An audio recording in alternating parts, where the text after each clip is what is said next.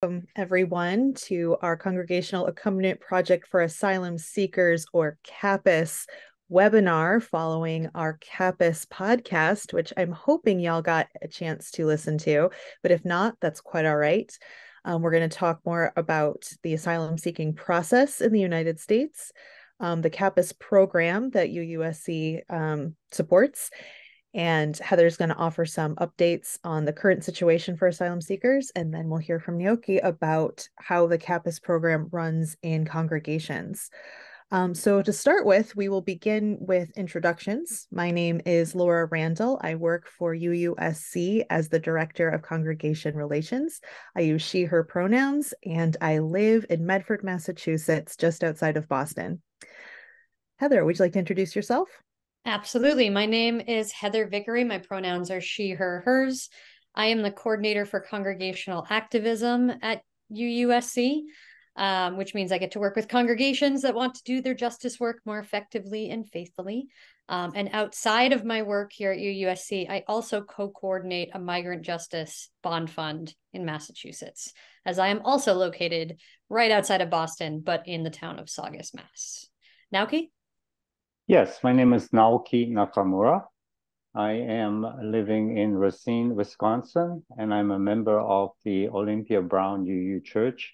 I am the chair of the Asylum Seeker Task Force and have been privileged to host a family here for a year and a half now. Thank you so much. To begin with, we wanted to let you know what the CAPAS program does, which is we support communities of faith, many of them UU congregations, but not all of them. We have many different faith communities, including communities of no faith at all, participating in this program. We just need a group of people. And we're supporting them as they host and accompany individuals and families as they seek safety through the process of obtaining legal asylum in the United States. Next slide, please. We wanted to start with some important terms because sometimes these terms are thrown around interchangeably, but they actually do mean different things. So the first one we wanted to start with was refugee. A refugee is someone who's forced to flee their home because of war, violence, or persecution. And for a refugee, an official entity such as a government or the United Nations Refugee Agency determines whether a person seeking international protection meets the definition of a refugee. And those who obtain refugee status are given protections under international laws and conventions.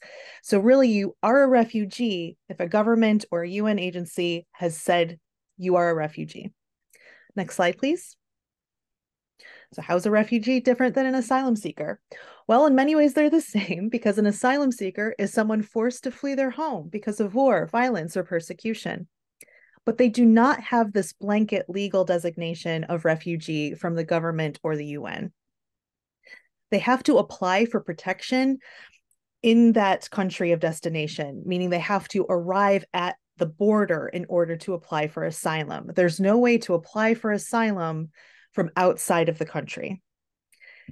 And we should all remember that asylum is a human right. It's encoded into international law, into the Universal Declaration of Human Rights from the UN. Asylum is a human right. We need to say that and say it loud because governments, including the United States government, keep not honoring this human right. Next slide, please. All right, the terms migrant and immigrant. So this is often used as an umbrella term for anyone moving from one country to another. This is usually someone who chooses to relocate to a different country for economic, educational, or familial reasons. And in the United States, people have to navigate a lengthy and convoluted vetting process to get visas, permanent residency status, and or citizenship. So it takes a very long time to become an immigrant to the United States. And most migrants or immigrants could safely choose to return to their country of origin. This makes them different than refugees or asylum seekers. Next slide, please. So we're going to be talking about the CAPAS program. So we're going to go over the basics of what CAPAS does. So we support congregations to serve as hosts or sponsors for asylum seekers. We work with congregations to support family reunifications. This is something we did a lot after the previous administration left office, and we've been working with the Biden administration to reunite families who are separated. And we work to connect congregations with advocacy work around migrant justice. Next slide, please. There are many different kinds of campus solidarity, and we listed some of them here. Housing, this can be in a congregant's home or in separate housing that perhaps the congregation is supporting, like renting an apartment. Basic needs such as clothing, food, medical care, therapy, legal representation. That's a huge one for asylum seekers. Social connection. We are building communities of welcome. ESL or other language support for people who don't know English when they come to the United States. Transportation needs are a big one, and we need a community to help with that. And education support, job training, getting driver's licenses, all these little things that make daily life possible in the United States. Next slide, please. So who can participate in the CAPUS program? You can. We're looking for congregations or community groups with core teams of 4 to 5 people with larger volunteer networks that support those core teams. Next slide, please. There are a lot of things to consider when you want to participate in the CAPUS program. So here are some really important things to consider.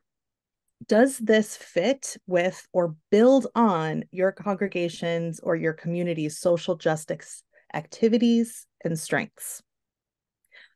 What level of anti-racism work have you done? That's important. What is your congregation's willingness to take on a large project which involves significant volunteer time and some fundraising? This is a very holistic method of support that we're giving. And is your congregation able to be flexible? We can do a lot of planning, but things are going to change and we have to be able to roll with it. Next slide, please. So here's the CAPUS process if you decide you'd like to move forward. The first is discernment, and that's something that we on the CAPUS team help congregations do, is looking at what resources you have, where you're at on your justice journey, and if participating in the CAPUS program is right for you and at what level. After that discernment, and you've said yes, you have to build a team. Then you have to identify a housing host. This is not always the case, but it often is. And that's usually the most important type of solidarity we can give to an asylum seeker is housing. There's fundraising. We recommend that congregations raise between $5,000 and $7,000 before their guest arrives. Then there's guest matching. That's where you meet usually through Zoom meetings, your asylum seeker who's looking for a community to relocate to, and you can discuss if this is going to be a good match. And then, of course, your guest arrives. Next slide, please. For our CAPUS congregations, we do have ongoing support provided by the CAPUS team here at UUSC. So we have monthly calls with congregations and communities on Zoom. We have on-call support. So if you have issues you'd like to discuss or something you want to talk through, we love it when you reach out and we can talk you through those things. We have regular trainings on all sorts of things that are related to CAPUS, including advocacy trainings, including things like storytelling, ethical storytelling, and how to do really ethical fundraising around supporting your asylum seeker. We also have worship assistants and services that we offer to help your congregation learn about what you're doing and get excited about it and want to join in as well. So we have worship resources that we can give you. And we also have many talented preachers on staff, and we love to come visit you in person and offer these resources. We also have grant funding. So we have, for new CAPUS congregations, we will provide a supporting match of $5,000 to meet the money that you've already raised when you are bringing on a new asylum seeker into your community. So these are some of the basics of the CAPAS program. We are going to have time at the end of our time today to talk more and have a question and answer period. So if you have questions, please jot them down and we look forward to answering them soon. For now, though, I'm going to turn it over to Heather, who's going to talk to us about some updates to the immigration asylum seeking process in the United States since we recorded our podcast almost a year ago. Thanks so much for that, Laura. Yeah. If you have been able to check out the podcast, you might recognize my voice. I was on the first episode talking about the generally the process for which people go through to ask for asylum in this country. If you haven't yet been able to listen to that, I strongly suggest it because it goes through all the sort of difficulties that people tend to face. One of the things you'll notice when you listen to that, though, is I mentioned something like Title 42 and how it was ending soon. That ended already. So we have updates. One of the constant things about our immigration system is that it changes and shifts constantly. There are different processes in different locations and for different statuses, as Laura was alluding to with if you're a refugee versus an asylum seeker. And now we have these parole programs for different states. And it makes navigating the system incredibly difficult for anyone, never mind for migrants without access to significant resources or community connections. So the things to keep in mind that are happening now is most folks have heard of this Biden's parole program for Venezuela, Haiti, Nicaragua, and Cuba. So those are folks coming from those 4 countries. They have to apply for this humanitarian parole from their country, get accepted, find a sponsor, and then they will be able to come over and have status for 2 years. A lot of people ask us about this and would like our support with it, and we'll support anyone doing the work of welcoming folks, but we are not directly integrating with that program, partly because when they made that, it wasn't a new way for folks to come to the country. It wasn't a new path. It was replacing their ability to effectively apply for asylum, which is a different process. It also, by requiring that folks apply from the country of origin, it means that those folks who are really unsafe there and can't stay cannot go through this program.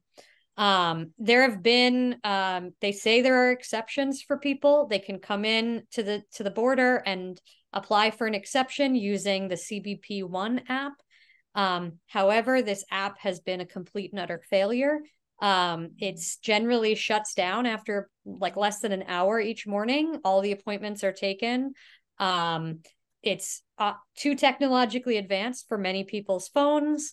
It's also, as a lot of facial recognition pieces, is racist. It doesn't recognize really dark-skinned folks as people or babies. And then on top of that, we've heard instances of families getting appointments where the mother is going to one side of the United States and the father has to go to a completely different place for their appointments. So it's not really attached to where they are when they are applying. So there's a lot of work to be done. And we think it's great that a lot of communities are working with that parole program, and we're choosing not to because we want to continue to build up the right to seek asylum. And that pathway is important on its own.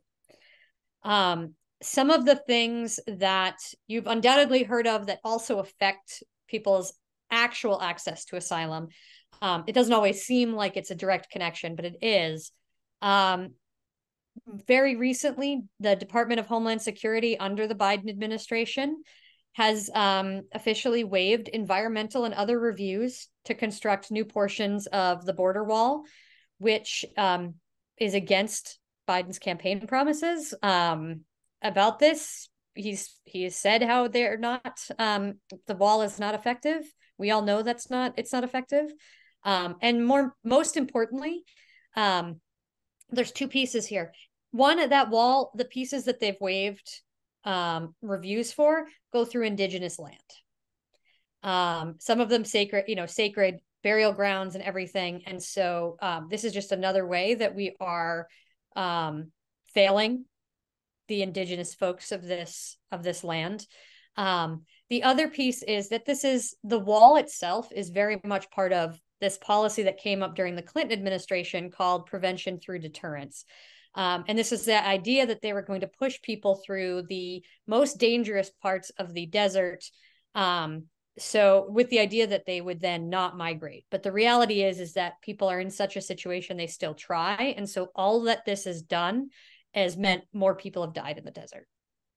And so as people are trying to get through and migrate and get out, we are just making it less likely that folks will survive that journey. We also see the busing of migrants from southern states like Texas, Florida, to cities like New York, Chicago, Boston. This is in an effort to punish liberal cities and punish the Biden administration and the people who voted Democrat for supporting human rights and migrants. But I will say that those communities and all of the communities that I've seen are doing amazing jobs trying to meet the needs and push back on this idea that we can't actually support everyone. We do actually have enough resources. We are also seeing just in general an increase in fascist response to migrants, even in liberal cities and states, especially as a response to the Haitian migrants who are coming. As we know, they are Black, so it is part of anti-Black racism.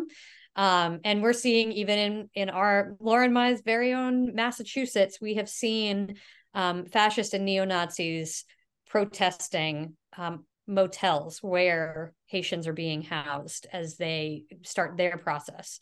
When we're talking, asylum seekers are often imprisoned for asking for help, right, at some point of their journey. So they are put into detention and they'll often have to buy their way out with bonds. And that's a whole other issue that we get into in the podcast a bit more. One of the things that we've been seeing in Massachusetts is ICE kind of last minute transferring people out of our Massachusetts detention center, the one we have left, and just moving them around. And we see this across the country, and it's meant to confuse supporters and family members, and it makes it harder for the asylum seeker to connect to a lawyer because all of a sudden the lawyer they were talking to no longer is able to represent them because they're in a completely different state. ICE has also transitioned to an online payment portal for bonds, which is also not successful. Some states, the employees are really of ICE and the place where you pay bonds physically have allowed that to continue happening because it is this method is just not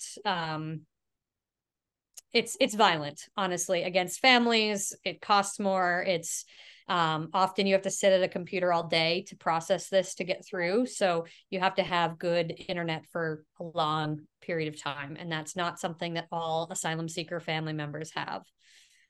Last but not least, I wanted to add actually a good change that has happened, which is work permits. Right now, asylum seekers have to wait 6 months after applying for asylum before they can apply for a work permit. But one recent good change is that those work permits are coming through much faster. There is now finally an online application process, and people seem to be getting them pretty quickly after. Whereas for a while there, people were having to wait 3 or 4 more months before they got their work permit. But we still have to work on this because 6 months is still way too long to live without a job. So please keep an eye out for an advocacy campaign that is launching next week to push the federal government to shorten that waiting period. It makes no sense, and it's really just about our country only wanting rich people to come and stay, right? Because I don't know about you, but I couldn't not work for 6 months and pay my housing costs, my food, on top of all the other things that asylum seekers need to pay for to pursue their case. So those are just some updates about what's been new in this area. It is always changing. Keep an eye out on things. Reach out to us. Follow UUSC on Facebook, Instagram, etc., so you can see the latest about what's going on as we connect you with advocacy and opportunities to change these systems, so we're not traumatizing people that have already been traumatized. Now I'll pass it to Nauki to talk about the Olympia Brown experience, which is a great band name, by the way, if we have that. So my name is Naoki Nakamura. I live in Racine, Wisconsin. Racine is located between Chicago and Milwaukee. We're about an hour north of Chicago and maybe 45 minutes south of Milwaukee. We are located on Lake Michigan. We are a community of about 80,000 or so. So we are medium-sized or smaller-sized city. So that's where we are. Olympia Brown UU Church is located in the downtown area. Like many UU congregations, we are a aging congregation, but we have had always a very active social justice involvement. So when the needs of asylum seekers was brought to the congregation in, I believe, around the spring in 2021, the Social Justice Committee decided to take it on. And we are probably the only congregation in the city who decided to take it on, because at that time, also the Afghan refugee problem was occurring, and many of the other congregations, including our congregation, decided to support the Afghan refugees. So that's where we started. And I was one of the late comers to this team. I joined because I am an immigrant. I came to the United States in 1977. I know a little bit about the difficulty of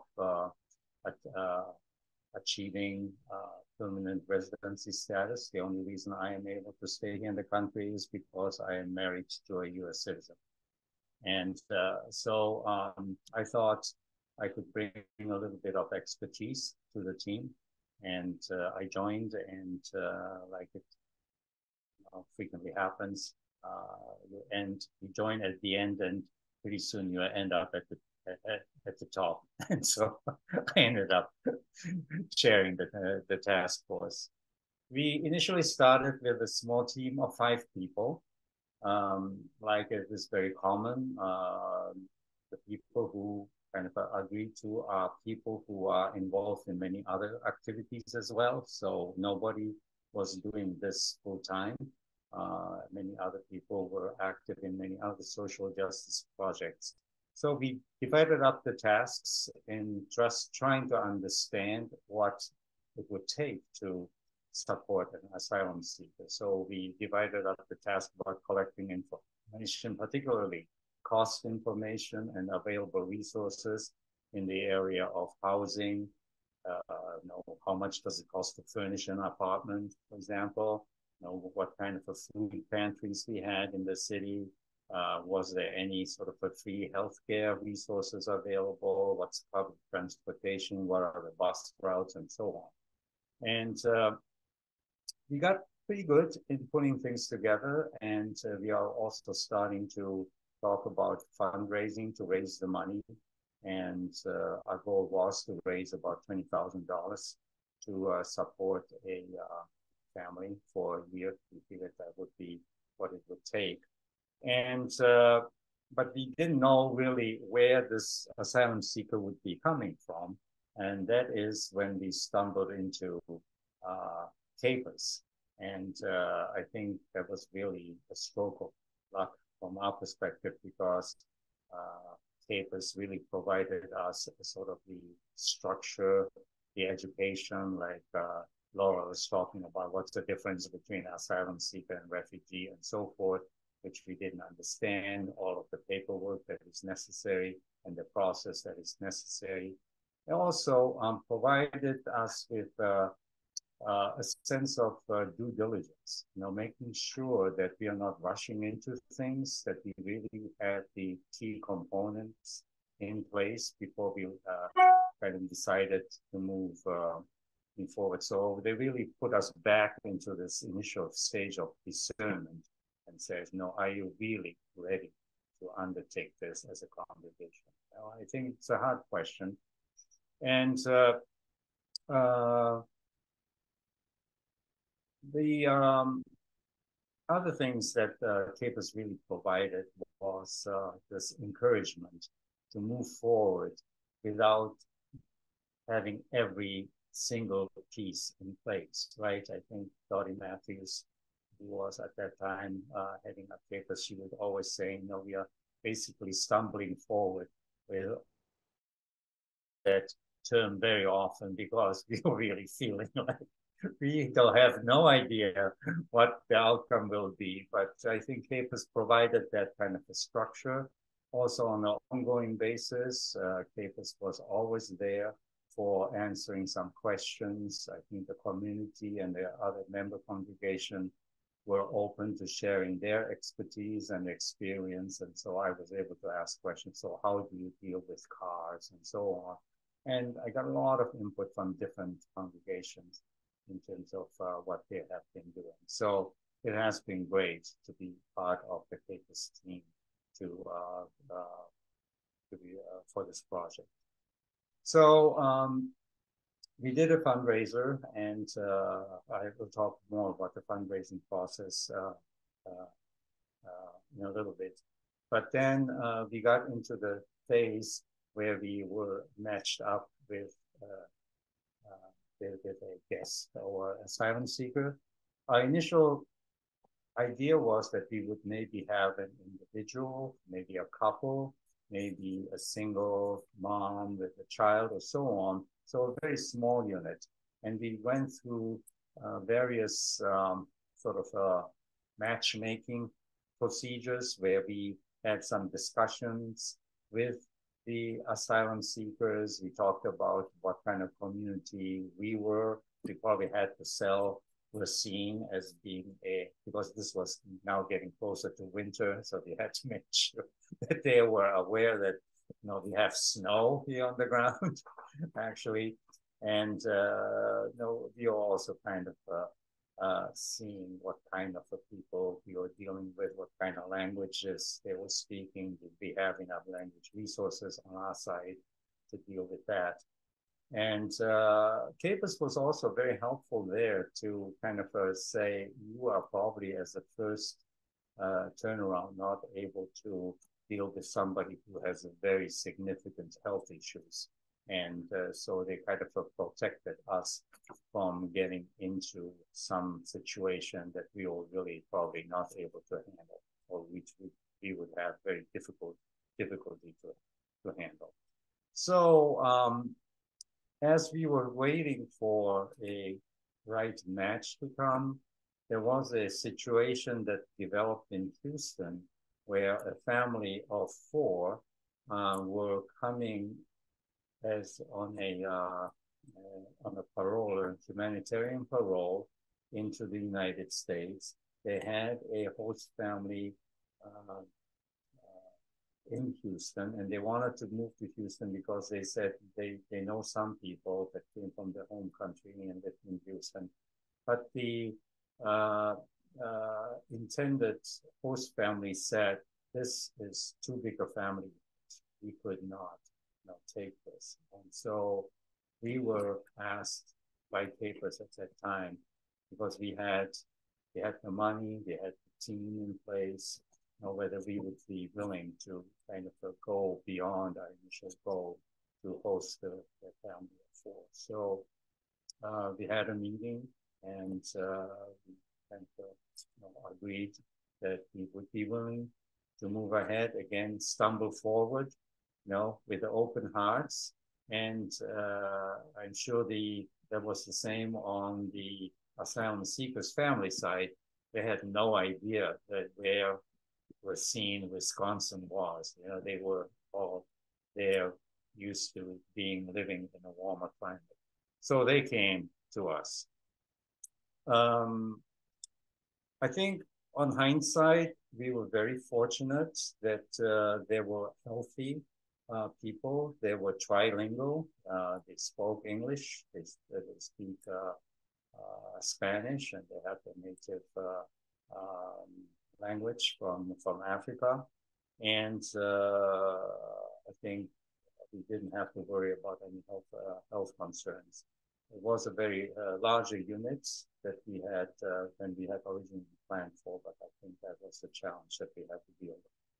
So now moving on to the sort of individual items that we had to resolve. You know, I think the order of the process that Laura explained, you know, we had to find a host family, and initially when we were looking at the ASTA congregation, if there are anybody who would be having an open room or, you know, maybe an empty basement and so on.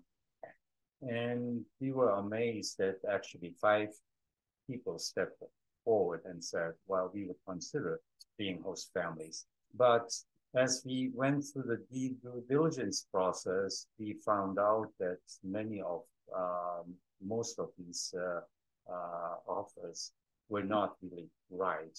You know, I think papers came in and did the due diligence. They interviewed the potential host families, and they said, well, you probably have this one family that is capable of hosting a small unit.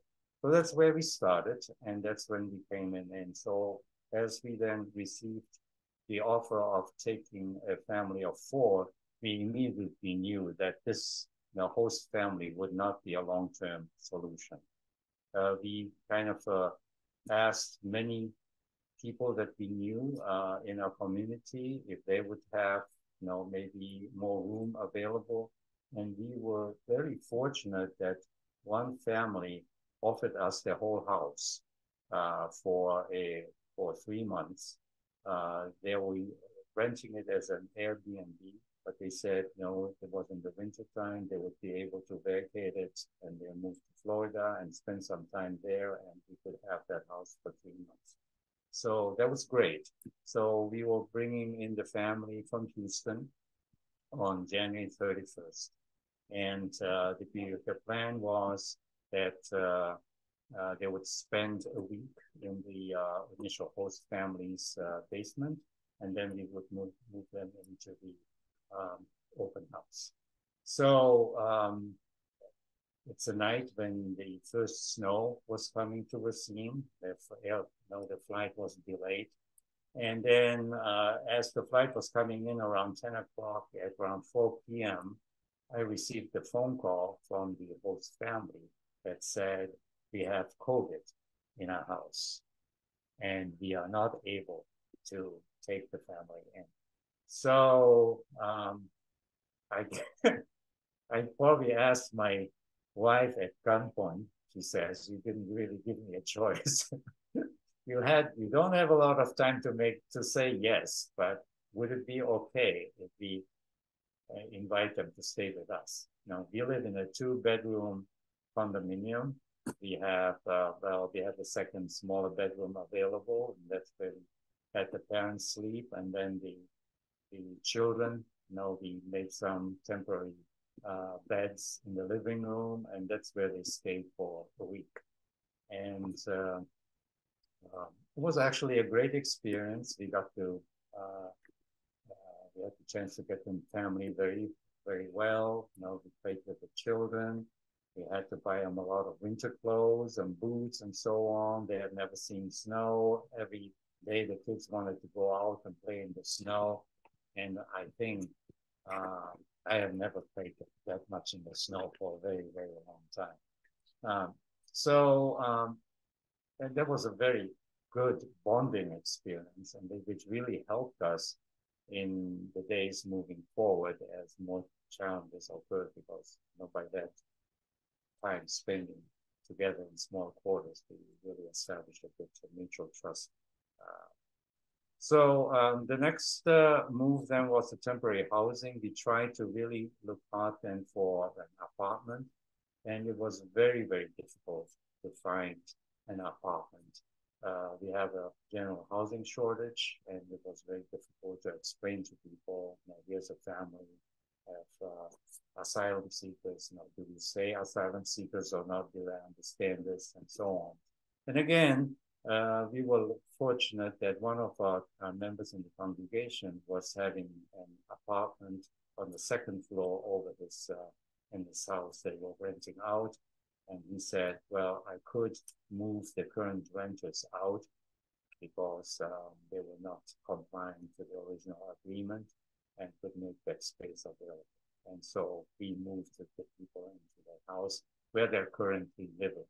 And so we were very fortunate in that.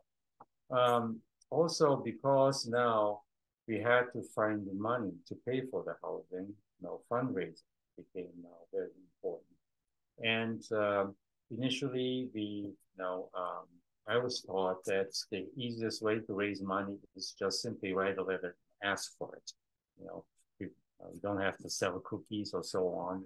Just there are people who are willing to support good causes. And so we had a letter writing campaign. I sent it to all of my friends outside of the congregation and anybody we know who is supporting good causes, and we started to raise money that way.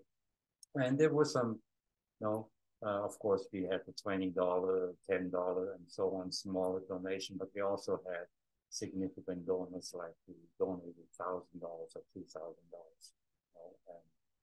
to support our cause. We also, I think one of the unique things we had going for us is we had some good musicians on our team or in our congregations.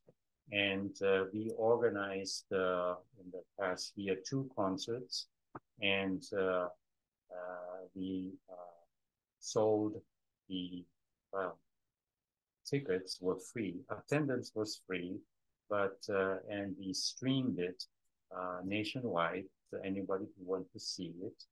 And we said there's no admission, it's all free will offering. And I think it gave us a sort of a focal point to say, rather than just asking for money, we offer something like a concert, and then we can have a little music, the good music. We have a chance to talk a little bit about the situation and so forth. And I think the money really started flowing in that way. And on the side, we had a cookie sale, so it would give us a chance to ask for people to bake for the cookie sale and got more people involved in the effort. And so it helped us branch out to a lot of different people and spreading them, because it's easier to say, hey, we have a concert going, would you like to come? It's not just our musicians from our church, but it's also your church musicians are there, and some locally known musicians are there. The other thing we did, we also partnered with other congregations, and particularly the Quaker Friends in this area were very strong supporters, and also some other organizations that are working for unifying Racine, the city of Racine, became partners in this effort. The Quakers came up with this idea of selling what they call eco towels, which are small towelettes that made out of cloth, and we would be selling them for $2 a piece and promoting them as substitute for paper towels. So it's well, you could be environmental friendly, and at the same time, you could be supporting asylum seeker project. And that is ongoing. It doesn't make a lot of money, but at least, it kind of helped us raise like the food budget for a month. So that was good. In addition to that, we were told that if you give people a specific target to raise money, they would be opening the purse a little bit easier. So we did that. We bought a basketball hoop for the boy, one of the kids, and a basketball. And so I put out a challenge to my friends, and so we were able to buy that. And also we asked for money to buy them a car, and we were able to buy them a car as well. So I think fundraising turned out to be, well, I wouldn't say easier, but I think we were much more successful in raising money than we originally thought it would be, right? And I think in total, our target was 20,000. I thought we would be happy to start the project with 10,000 in our pocket, but I think we raised in total about $25,000. So I think that was pretty good. The other challenge was transportation. We do have a public transportation system, which is not very good. It's a very small city. The ridership is very low. Also, for some reason, I think the family had some problems with using public transportation because of the experiences they had in other countries before they came in, right, using public transportation. So we had to arrange for a lot of rides. And so we had a transportation coordinator, and we were fortunate to have a lot of people that says, I would take the kids here, or the mother here, or the father here, and so on. So that worked out well. I think in the end, we decided that it would be maybe a lot easier to provide them with a car because that would take a lot of coordination away from them. They would be less dependent on us, and it would increase their range of ability, to move around by a significant amount. So we decided to purchase them the car. The other challenge was also schooling for the two children. Public schooling here in Racine is probably not the best, to say it mildly. But they have a bilingual program where we were able to put them in. And we were also able to get a couple of tutors who volunteered, one to give them math instructions, and another person give reading instruction or training for the boy who was a little bit behind in his ability to keep up in school. Healthcare was a big concern because we thought, well, if there's one big medical emergency, it can blow our body, right, very easily.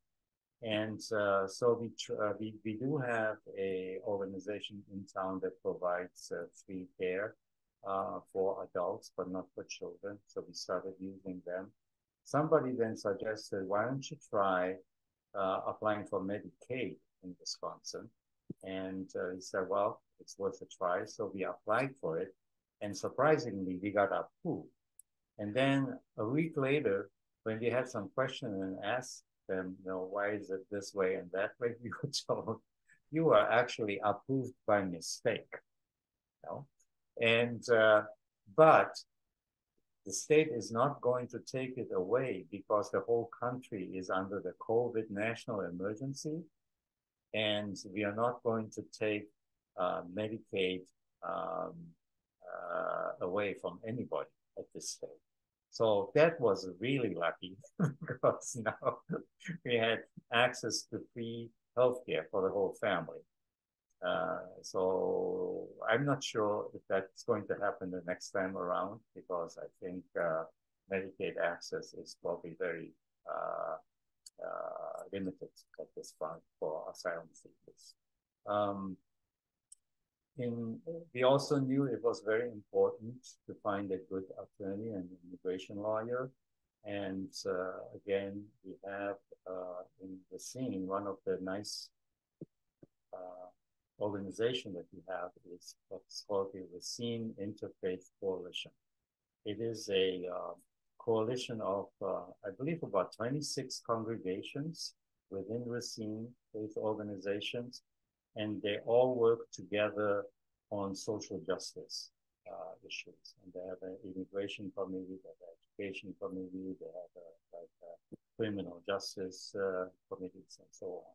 And so we were able to get a referral from that organization of a pro bono lawyer located in Milwaukee.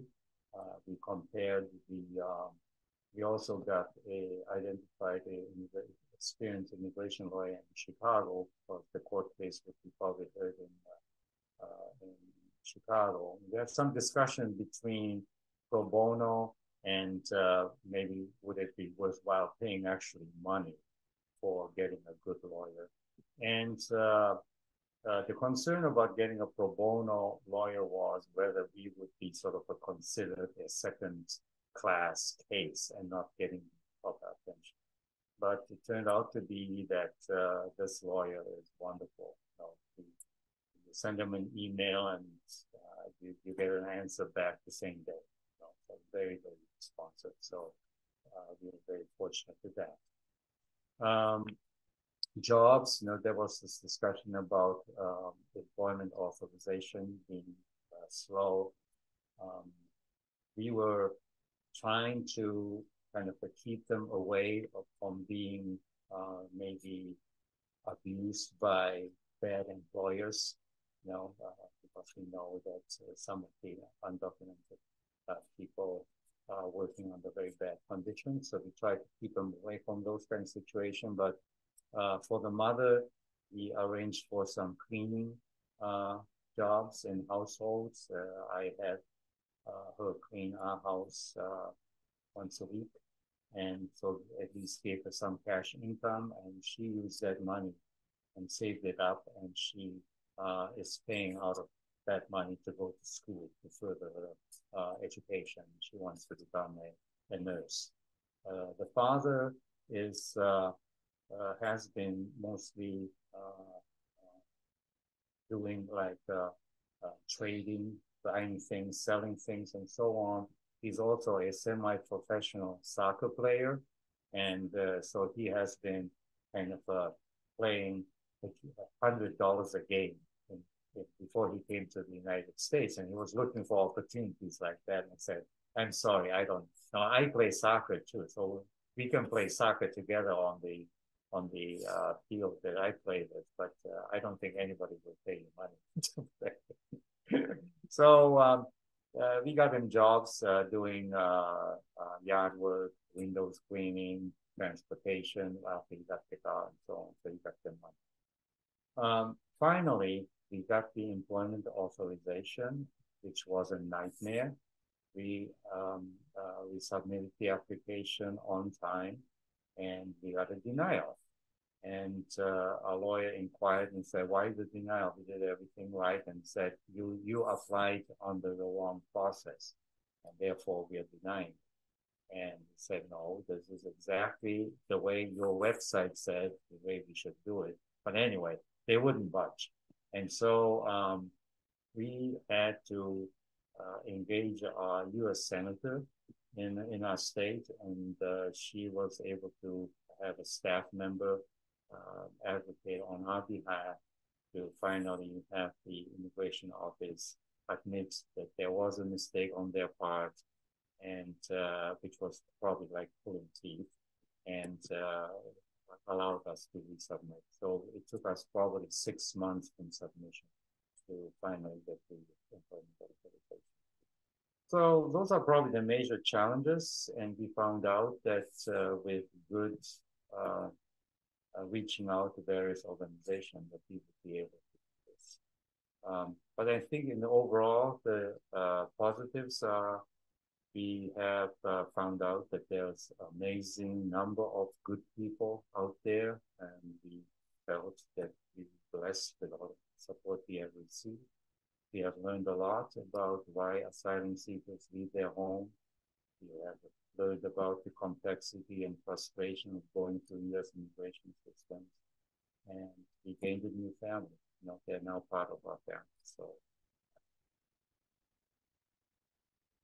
thank you so much for sharing all of that. That was really incredible to hear the details of how you did this at Olympia Brown. We have a few minutes left. If we have any questions, you're very welcome to put them in the chat, and we would love to answer them for you. And if we don't have any questions, we might just ask ourselves questions. Yeah, I think we are starting to consider maybe moving on for the next group, right? And so we are asking ourselves, if we had to do it over again, what would we do differently? Right? And I think there are probably two things that immediately come to mind is we would probably build a larger team. I think we feel like that we have 5 people, but some people, through a variety of reasons, dropped out. Some of them joined us. So, so we would probably start with that, reaching out to other congregations perhaps and asking them, would you kind of do this jointly rather than, and that would also allow us to open up the candidates for host families, because we find it maybe difficult to find another host family within our own congregation. The other thing that we probably would do differently is we would probably buy a car sooner and raise the money for that. And really, I think, in the Midwest, in the small town, everybody has 2 or 3 cars, right? I mean, without a car, there's not much we can do. So, yeah. So those are the 2 items we will probably do different. One of the things that I love about this program, it has been also that it is a learning community, right? So again, I think every campus congregation that I've worked with, that is a question they ask, like, what would we, and not in an accusatory way, not like there's anything that people did wrong, but like, how can we learn from this experience now and maybe be even better prepared? And, I'd just like to call back again to what Laura mentioned, that when a congregation becomes a campus congregation, they are invited to a monthly call with folks from other campus congregations to learn from each other, work through issues, and along with some of the trainings that we provide, it's also learning from each other because Racine, there might be folks in other more rural places that need to hear that, and they can actually get moving on that earlier because of your experience, Nauki. And that's super, really, really helpful to do that work and to know we're in this together. So amen to that.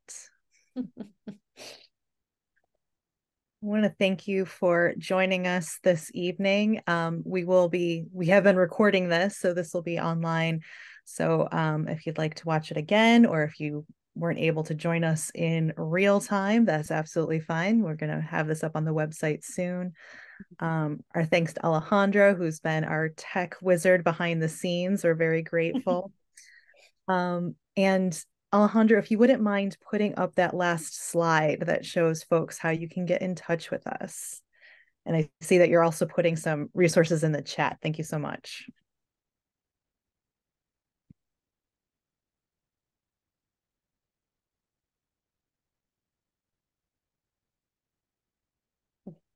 And that's where you can find us. We have our form that you could fill out if you're interested in doing that. You can read more about Capus if you go to uusc.org/Capus, and you can email us at capus@uusc.org.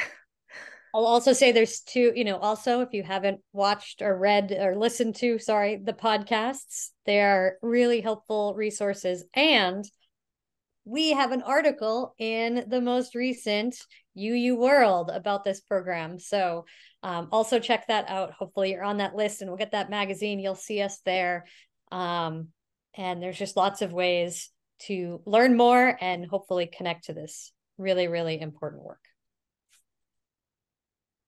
Thank you so much, everyone. Really appreciate it. Thank you for your support. Diane, appreciate that too. All right, we're going to call it there. Looking forward to being in touch with many of you in the future. Please reach out. Thanks, everyone. Thank you all. Good night.